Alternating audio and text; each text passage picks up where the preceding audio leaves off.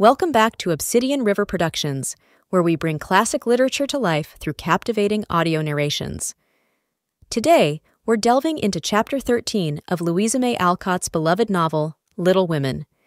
In this chapter, the March sisters embark on a delightful adventure, leaving behind the confines of their home and venturing into the enchanting world of nature. They climb a hill they've named Delectable Mountain, where their imaginations soar as they build castles in the air, dreaming of the futures that lie ahead. Join us on this journey of youthful dreams and boundless possibilities. Listen to today's episode and let your imagination soar alongside the March sisters. Before we dive into the story, don't forget to download our free audiobook of Little Women at obsidianriver.com/gift. That way, you can enjoy this timeless tale whenever and wherever you want. And while you're at it, be sure to subscribe to our YouTube channel and turn on notifications so you never miss an episode. We release new stories every day, bringing you the best of classic literature in an accessible and engaging format. Thank you for joining us on this literary adventure with Obsidian River Productions. Let's get lost in the enchanting world of Little Women. 13. Castles in the Air. Laurie lay luxuriously swinging to and fro in his hammock one warm September afternoon, wondering what his neighbors were about, but too lazy to go and find out.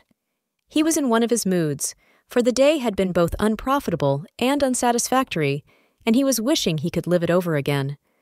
The hot weather made him indolent, and he had shirked his studies, tried Mr. Brooks' patience to the utmost, displeased his grandfather by practicing half the afternoon, frightened the maidservants half out of their wits by mischievously hinting that one of his dogs was going mad, and, after high words with the stableman about some fancied neglect of his horse, he had flung himself into his hammock to fume over the stupidity of the world in general, till the peace of the lovely day quieted him in spite of himself. Staring up into the green gloom of the horse-chestnut trees above him, he dreamed dreams of all sorts, and was just imagining himself tossing on the ocean in a voyage round the world, when the sound of voices brought him ashore in a flash. Peeping through the meshes of the hammock, he saw the Marches coming out, as if bound on some expedition. "What in the world are those girls about now?" thought Laurie, opening his sleepy eyes to take a good look, for there was something rather peculiar in the appearance of his neighbors. Each wore a large, flapping hat, a brown linen pouch slung over one shoulder, and carried a long staff. Meg had a cushion, Joe a book, Beth a basket, and Amy a portfolio. All walked quietly through the garden, out at the little back gate, and began to climb the hill that lay between the house and river. "Well, that's cool," said Laurie to himself, "to have a picnic and never ask me. They can't be going in the boat, for they haven't got the key. Perhaps they forgot it. I'll take it to them and see what's going on." Though possessed of half a dozen hats, it took him some time to find one. Then there was a hunt for the key, which was at last discovered in his pocket, so that the girls were quite out of sight when he leaped the fence and ran after them. Taking the shortest way to the boathouse, he waited for them to appear. But no one came, and he went up the hill to take an observation. A grove of pines covered one part of it, and from the heart of this green spot came a clearer sound than the soft sigh of the pines or the drowsy chirp of the crickets. "Here's a landscape," thought Laurie, peeping through the bushes and looking wide awake and good-natured already. It was rather a pretty little picture, for the sisters sat together in the shady nook, with sun and shadow flickering over them, the aromatic wind lifting their hair and cooling their hot cheeks, and all the little wood people going on with their affairs as if these were no strangers, but old friends. Meg sat upon her cushion, sewing daintily with her white hands, and looking as fresh and sweet as a rose in her pink dress among the green. Beth was sorting the cones that lay thick under the hemlock nearby, for she made pretty things of them. Amy was sketching a group of ferns, and Joe was knitting as she read aloud. A shadow passed over the boy's face as he watched them, feeling that he ought to go away, because uninvited, yet lingering, because home seemed very lonely, and this quiet party in the woods most attractive to his restless spirit. He stood so still that a squirrel, busy with its harvesting, ran down a pine close beside him, saw him suddenly, and skipped back, scolding so shrilly that Beth looked up, espied the wistful face behind the birches, and beckoned with a reassuring smile. "May I come in, please? Or shall I be a bother?" he asked, advancing slowly. Meg lifted her eyebrows, but Joe scowled at her defiantly and said at once, "Of course you may. We should have asked you before, only we thought you wouldn't care for such a girl's game as this." "I always liked your games, but if Meg doesn't want me, I'll go away." "I've no objection if you do something. It's against the rules to be idle here," replied Meg, gravely but graciously. "Much obliged. I'll do anything if you'll let me stop a bit, for it's as dull as the desert of Sahara down there. Shall I sew, read, cone, draw, or do all at once? Bring on your bears, I'm ready." And Laurie sat down, with a submissive expression delightful to behold. "Finish this story while I set my heel," said Joe, handing him the book. "Yes'm," was the meek answer as he began, doing his best to prove his gratitude for the favor of an admission into the Busy Bee Society. The story was not a long one, and, when it was finished, he ventured to ask a few questions as a reward of merit. "Please, ma'am, could I inquire if this highly instructive and charming institution is a new one?" "Would you tell him?" asked Meg of her sisters. "He'll laugh," said Amy warningly. "Who cares?" said Joe. "I guess he'll like it," added Beth. "Of course I shall. I give you my word I won't laugh. Tell away, Joe, and don't be afraid." "The idea of being afraid of you. Well, you see we used to play Pilgrim's Progress, and we have been going on with it in earnest, all winter and summer." "Yes, I know," said Laurie, nodding wisely. "Who told you?" demanded Joe. "Spirits." "No, I did. I wanted to amuse him one night when you were all away, and he was rather dismal. He did like it, so don't scold, Joe," said Beth meekly. "You can't keep a secret. Never mind. It saves trouble now." "Go on, please," said Laurie, as Joe became absorbed in her work, looking a trifle displeased. "Oh, didn't she tell you about this new plan of ours? Well, we have tried not to waste our holiday, but each has had a task and worked at it with a will. The vacation is nearly over, the stints are all done, and we are ever so glad that we didn't dawdle." "Yes, I should think so." And Laurie thought regretfully of his own idle days. "Mother likes to have us out of doors as much as possible, so we bring our work here and have nice times. For the fun of it, we bring our things in these bags, wear the old hats, use poles to climb the hill, and play pilgrims, as we used to do years ago. We call this hill the Delectable Mountain, for we can look far away and see the country where we hope to live some time." Joe pointed, and Laurie sat up to examine, for through an opening in the wood, one could look across the wide blue river, the meadows on the other side, far over the outskirts of the great city, to the green hills that rose to meet the sky. The sun was low, and the heavens plowed with the splendor of an autumn sunset. Gold and purple clouds lay on the hilltops, and rising high into the ruddy light were silvery white peaks that shone like the airy spires of some celestial city. "How beautiful that is," said Laurie softly, for he was quick to see and feel beauty of any kind. "It's often so, and we like to watch it, for it is never the same, but always splendid," replied Amy, wishing she could paint it. Joe talks about the country where we hope to live some time. The real country, she means, with pigs and chickens and haymaking.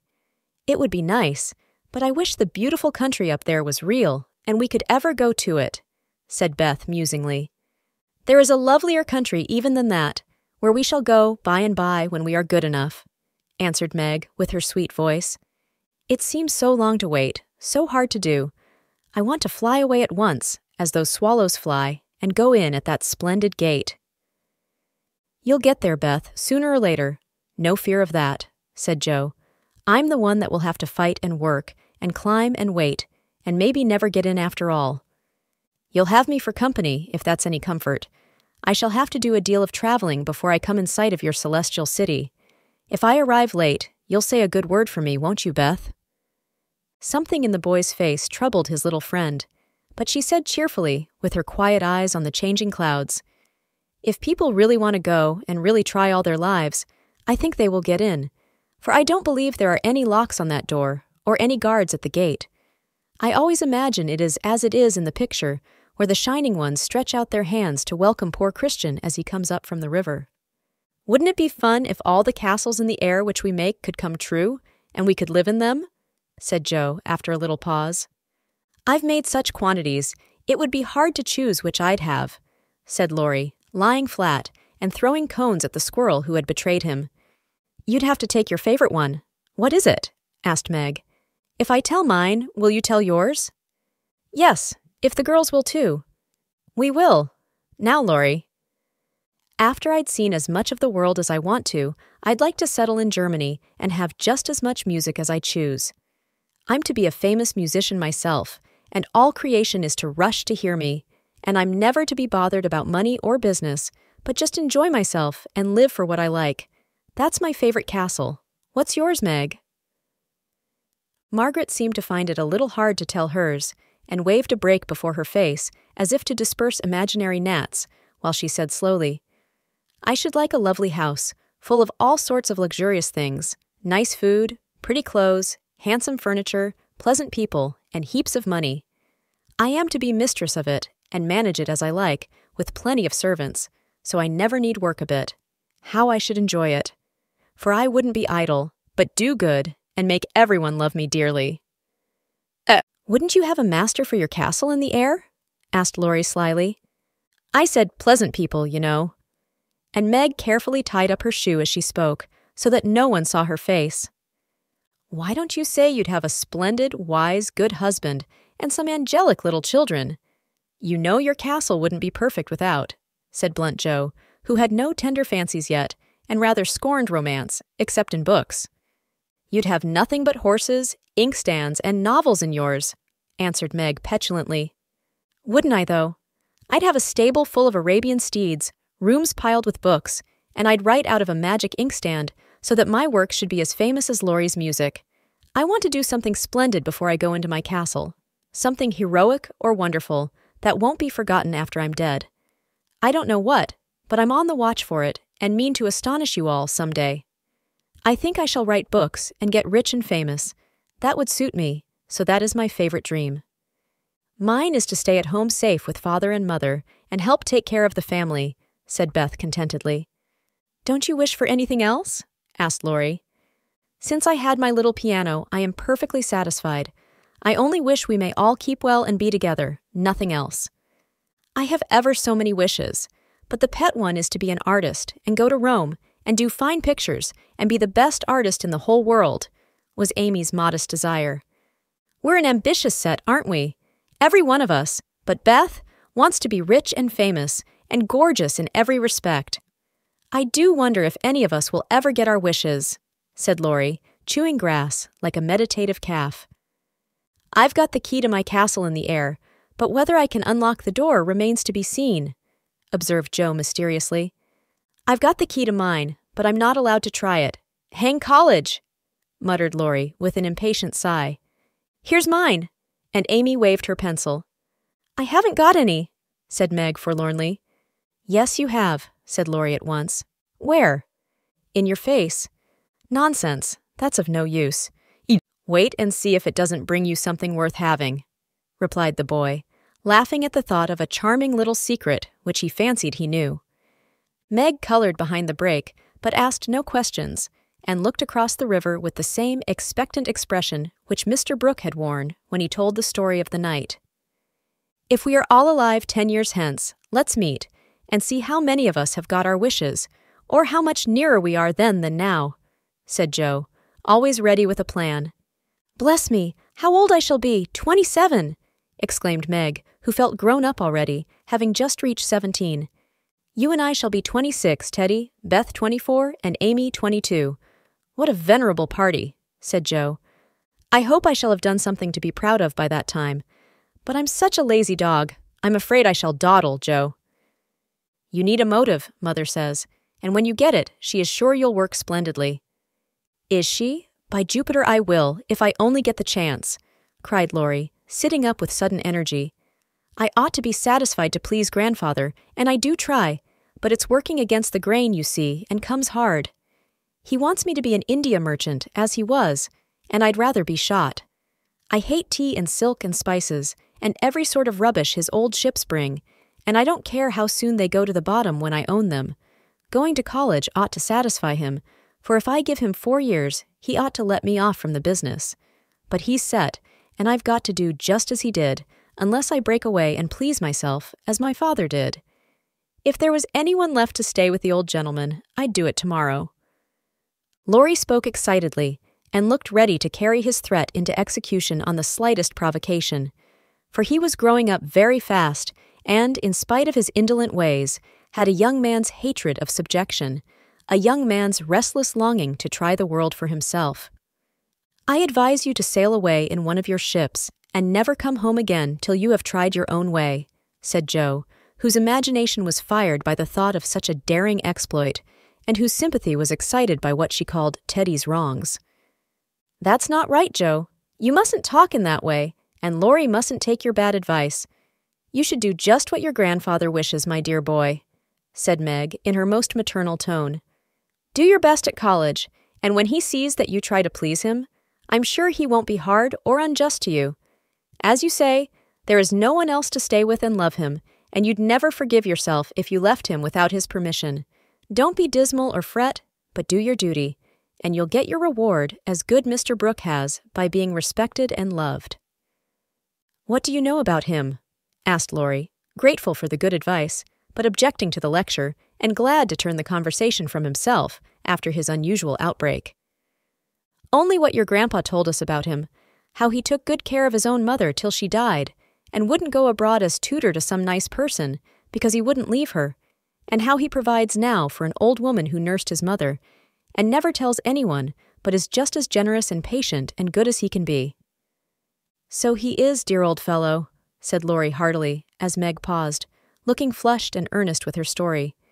"It's like Grandpa to find out all about him without letting him know, and to tell all his goodness to others, so that they might like him. Brooke couldn't understand why your mother was so kind to him, asking him over with me, and treating him in her beautiful, friendly way. He thought she was just perfect, and talked about it for days and days, and went on about you all in flaming style. If ever I do get my wish, you see what I'll do for Brooke." "Begin to do something now, by not plaguing his life out," said Meg sharply. "How do you know I do, miss?"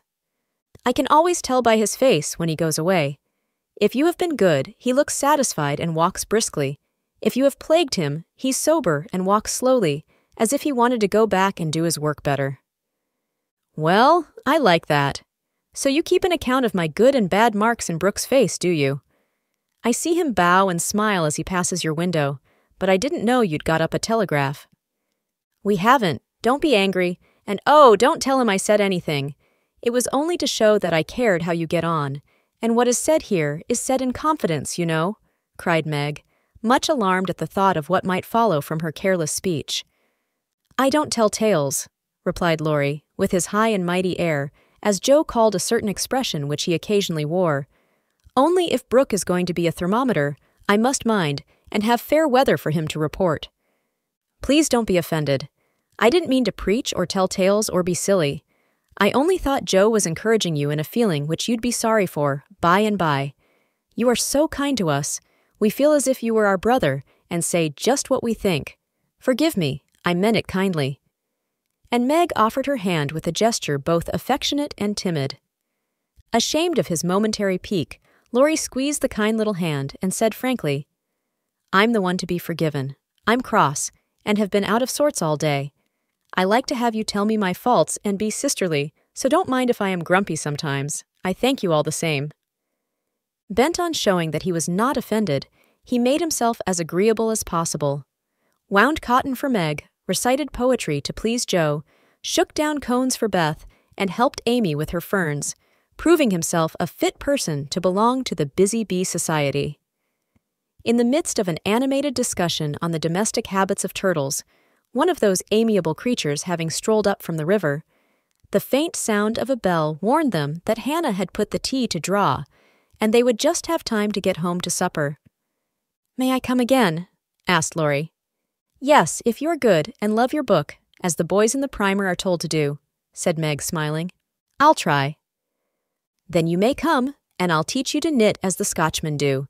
There's a demand for socks just now," added Joe, waving hers like a big blue worsted banner as they parted at the gate. That night, when Beth played to Mr. Lawrence in the twilight, Laurie, standing in the shadow of the curtain, Listen to the little David, whose simple music always quieted his moody spirit, and watch the old man, who sat with his gray head on his hand, thinking tender thoughts of the dead child he had loved so much. Remembering the conversation of the afternoon, the boy said to himself, with the resolve to make the sacrifice cheerfully, "I'll let my castle go, and stay with the dear old gentleman while he needs me, for I am all he has." We hope you enjoyed today's chapter of Little Women. As the March sisters continue their journey of self-discovery and growth, we invite you to stay with us on this captivating adventure. Subscribe to our YouTube channel, Obsidian River Productions, and turn on notifications so you never miss an episode.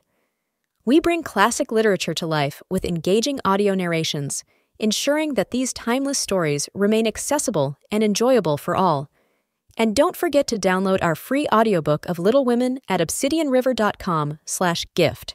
Immerse yourself in the world of the March sisters whenever you want, wherever you are.